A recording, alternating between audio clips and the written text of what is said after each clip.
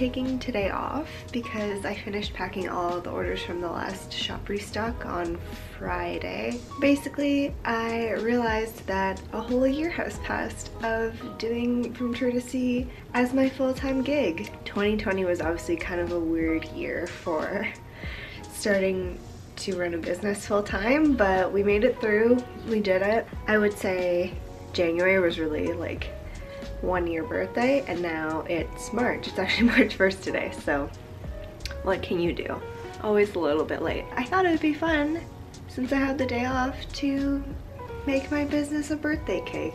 So that's what we're doing today. I'm a little cheater, so I'm just gonna use like a cake mix, I think. I'm gonna go on a really big long walk right now, then I'm gonna go to the grocery store and get a couple things, and then I'll be back and we will start baking.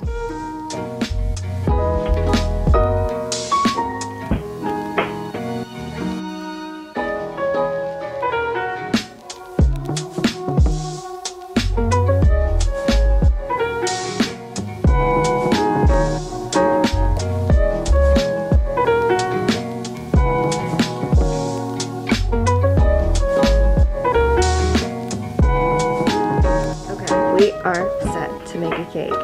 What I'm thinking to we'll try to do a little daisy mug, and then I'm thinking we'll do like, you know, some cute little icings around.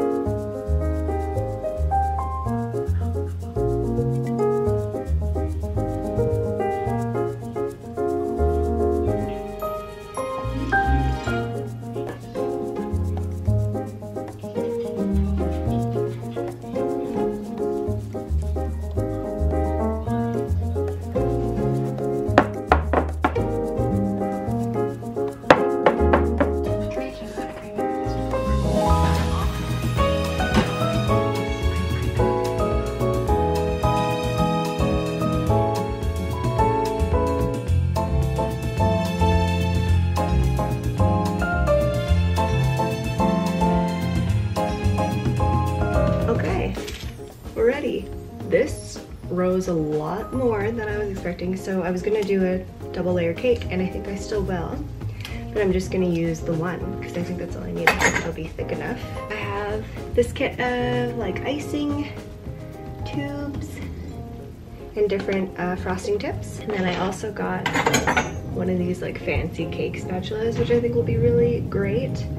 I feel like I'm on a cooking show, which is really funny because this is a boxed cake mix, even though I do really like baking. I didn't have time for that today. Moment of truth to see if this will come out in one piece. Yay! Sweet. So I'm gonna flip this back around. Oh god, I shouldn't have put it on the paper yet. Okay. So because I want it to be a double layered cake, I'm gonna use a bread knife, cut into it. And this cake is not really cool enough yet. Like, I probably could have given it a little more time, but we're here now. So I actually decided I'm gonna let this cool. So in the meantime, I'm gonna make some frosting. And by make some frosting, I mean I'm just gonna color it with food coloring. But I have this kind of bigger bowl for the pink icing. This will just be for the yellow icing.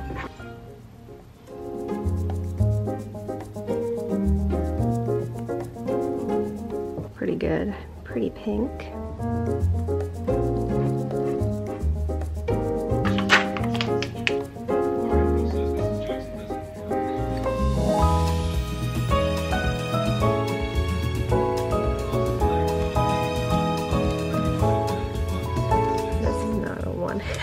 Situation. Oh no. Okay, so definitely not perfect. A lot of the cake started lifting up with the icing, so I really just globbed it on there. It's on the inside anyway, so who really cares, right? Oh god. Place this on top. Oh.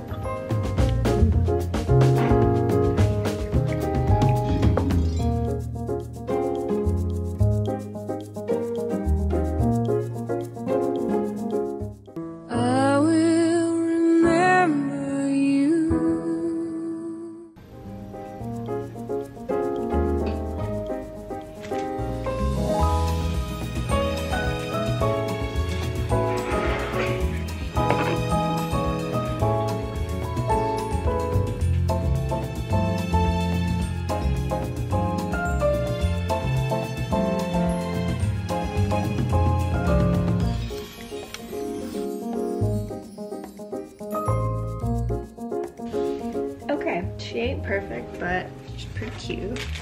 A little bit lopsided. But now comes the fun part, the part where we actually decorate. I'm actually gonna take this off now, I think, because I'm gonna pipe around the bottom. Does that make sense, or should I wait to take them out? I don't know. So we're gonna use this one.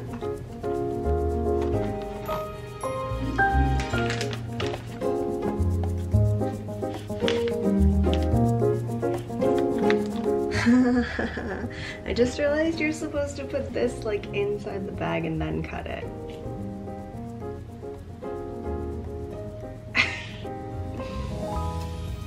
Okay. Why don't I ever look at any instructions or read anything when I'm doing anything?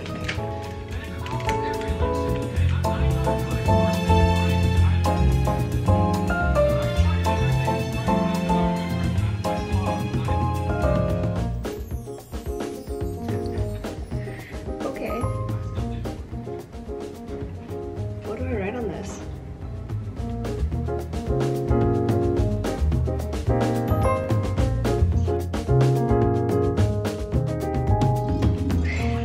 Oh, no. So this obviously took a turn.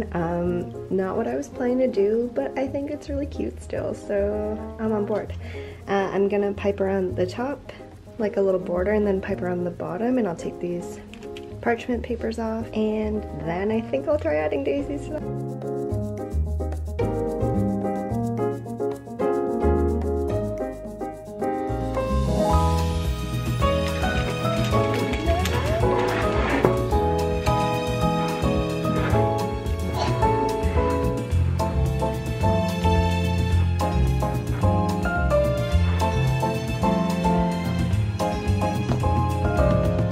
I realized that it was not only my 1-year anniversary of doing From Tree to Sea full-time, but it was also my 6-year anniversary of working with clay.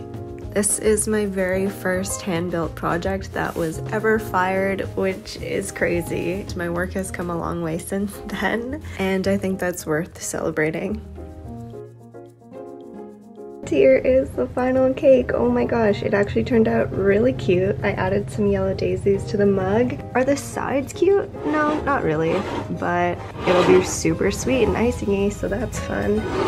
But yay, happy 1 year of full-time ceramics and From Tree to Sea.